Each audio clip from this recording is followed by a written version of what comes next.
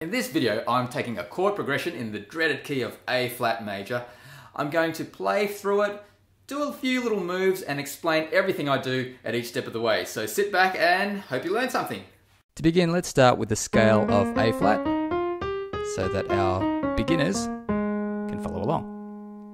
Now, that was the scale of A flat, and you'll notice that I played 4 black notes in there with another A flat at the top. So we've got 4 black notes: B flat, E flat, A flat, and D flat. B, E, A, D. That spells the word bead, makes it nice and easy to remember.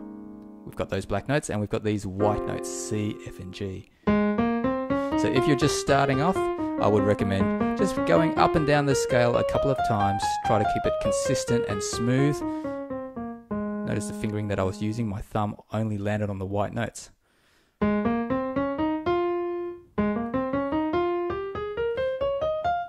It makes sense because your thumb is shorter than your other fingers, so you don't want to have to reach up to a black note with your thumb, so the thumbs fall on the white notes of the scale, and that applies to all the scales. Now, in our key of A flat, let's look at the chord positions just very quickly. We've got A flat as the 1 of the key, the first note in the scale, and the 3 major chords that we'll be looking at are the 1, the 4, and the 5, the 1st, 4th, and 5th. So 1, 2, 3, 4, 5. So A flat, D flat, and E flat are the 3 major chords in this key. There's your A flat triad, D flat triad, and E flat triad. One thing to notice is that they look very similar. They've got 2 black notes on either side, white note in the middle. D flat chord, 2 black notes on either side, 1 white note in the middle, and same thing for E flat. Okay, so they're quite easy to learn if you learn them as a group in the key. Now the minor chord that we're going to use in our progression is the relative minor of the key, which is the 6th. 1, 2, 3, 4, 5, 6, which is the F minor. It's called the relative minor. It's related to the key. It's the most commonly used minor chord in the key of A flat, F minor. Okay, so let's head on to our progression. So we've done our preliminary basic work, just getting ourselves familiar with the 1, 4, 5, our 3 major chords, and our relative minor, which is the 6th. We've played our scale, so we know what notes we're going to use in this progression. The first chord is F minor, as you can see on the screen. I'm putting a 5th in the left hand.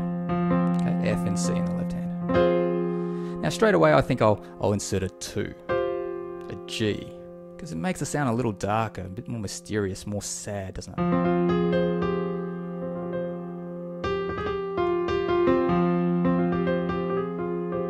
Okay, let's move to our next chord. We've got our D flat. I'm going to play it like this. This is D flat major 7. I've got a 5th in the left hand again. A flat is the 5th of D flat, so 5th. F in the right hand is just the 3rd of D flat. It's that middle note. Remember? 2 black notes on either side, white note in the middle. That's the F. But I've also got some C's in there. Now, going back to our D flat chord, we've got D flat, F, and A flat. If they're the 1, 3, 5, then the C must be the 7th. Okay, so 1, 3, 5, 7th. So this C changes the chord, and it's then called D flat major 7th. But why did I choose that? How did I choose that? Well, I started off with an F minor with a 2 in it. I'm trying to keep the sound smooth and consistent, so I'm trying to retain the F and the C and keep them flowing into my next chord. Keeps it nice and smooth. Let's just play these 2 chords for a little bit.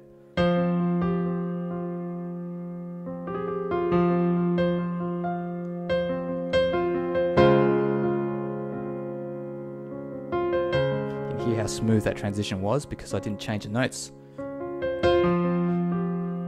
Still playing F's and C's for both chords. So I'm using those notes to bridge my 2 chords because they're common to both chords. Okay, let's go to our A flat. This is a very plain A flat that I'm playing. Remember, A flat is 2 black notes, 1 white note in the middle. So that's all I'm playing, an A flat. Triad with no extra notes, no 2s, no 7s or anything. And there's my E flat. Once again, it's a plain E flat triad. E flat, 2 black notes, one white note in the middle. Standard arpeggio in the left hand, 1, 5, 1. F minor with a 2.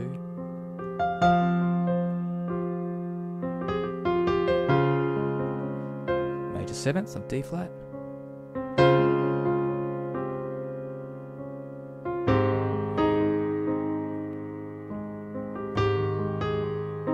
Now this time with the A flat major 7, or rather I should say this time with the A flat chord, I changed it into a major 7 by adding the G, G being the 7th note of the A flat scale. 1, 2, 3, 4, 5, 6, 7, so it's called A flat major 7. Keeping my E flat plain as I did before. Okay, let's go back to F minor again. Now before I added the 2 in there, now I'll make it into a minor 7 as well. So F minor, 1, 3, 5, 7, E flat. Now how do I know that was going to be E flat and not say E? Well, as soon as I played the E, you can tell that wasn't going to work so well. But it's because these notes have to come from the scale of A flat. So if you haven't worked that out yet, now's the time for that to really sink in. I can only play notes from that scale. So if I want to add a note to my F minor chord to make it sound a little bit more interesting, I can only choose notes from the A flat scale, the scale that I'm currently playing in. So it's got to be E flat. I can't put an E in there, it's not part of my scale.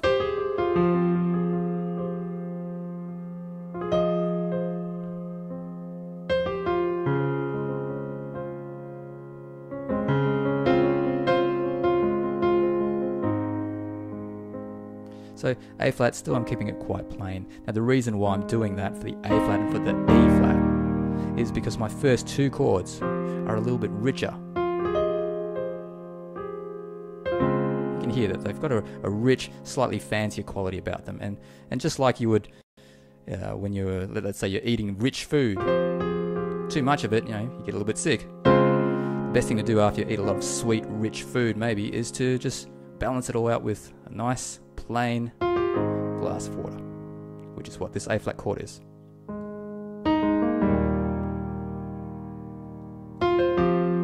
Okay, so my F minor is where I'm doing the fancy chords, putting the 7th, putting the 2 in.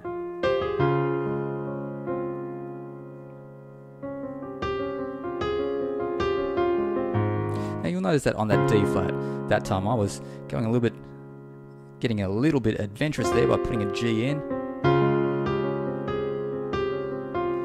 purposely creating some harshness. Still from the scale of A flat major, so I can use that.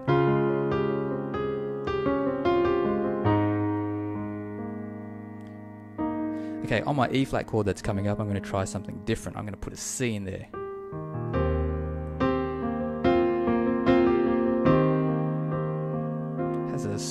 Gives it a more floating feel.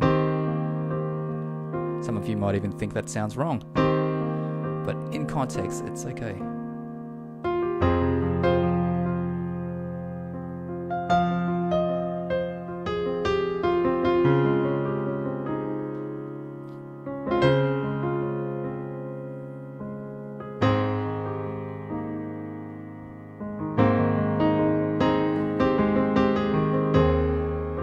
There's my C again on the E flat chord.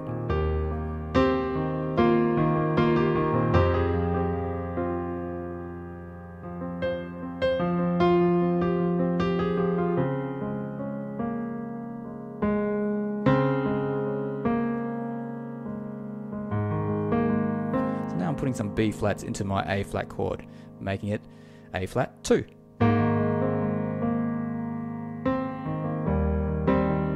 C again into my E flat chord. C is the 6th of E flat. Using the E flat scale now. 1, 2, 3, 4, 5, 6. I've got the 6th in my E flat chord. Gives it a, I call this the new sus. It's sort of like a suspended sound, but sort of has to be resolved. Now this progression, if you haven't worked it out yet, it's very common and I've used it many times in other videos, except I'm usually in the key of C and not A flat. F minor, 6. D flat is the 4th. A flat is the 1 of the key, and E flat is the 5. So it's a 6, 4, 1, 5 progression. Okay, let's do a slightly different take on the F minor chord here. I've got F and B flat in the left hand, which is the 4th. So instead of a 5th, I've gone for a 4th. And then I've got a C and E flat and F in the right hand. So I've got no A flat in my F minor chord, which makes it sound less minor. For my D flat chord, I've retained the same right hand, once again for smoothness, but it also creates an interesting effect. Got the 7th in here, I've got a 2 in there, so it's like a D flat major 9, because I've got the 7 and the 9, or the 7 and the 2, but 7 plus 2 equals 9, so it's a D flat major 9. For my A flat chord, I'm just going with an A flat 2, you can see the 2 there, the B flat, the 2 of A flat. Now E flat's pretty standard, maybe I'll put a C in, give it a floating feel. I could even put an F at the top, E flat 2.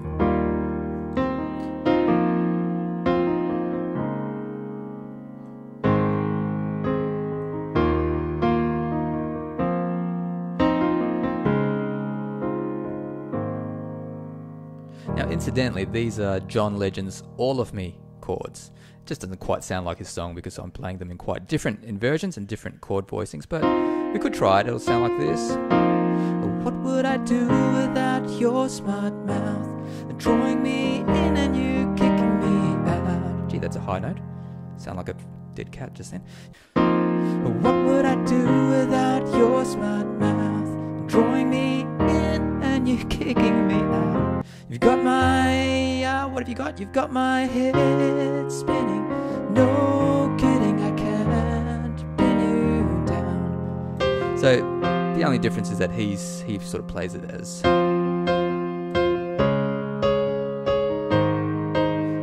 something like that, whereas I'm using all these fancy 2s and 7s. And no, I'm not going to sing the rest of it. Well, I hope you've learned a few interesting ways to voice those chords, and for the beginners, I hope you've just learned how to play in A flat a little bit better.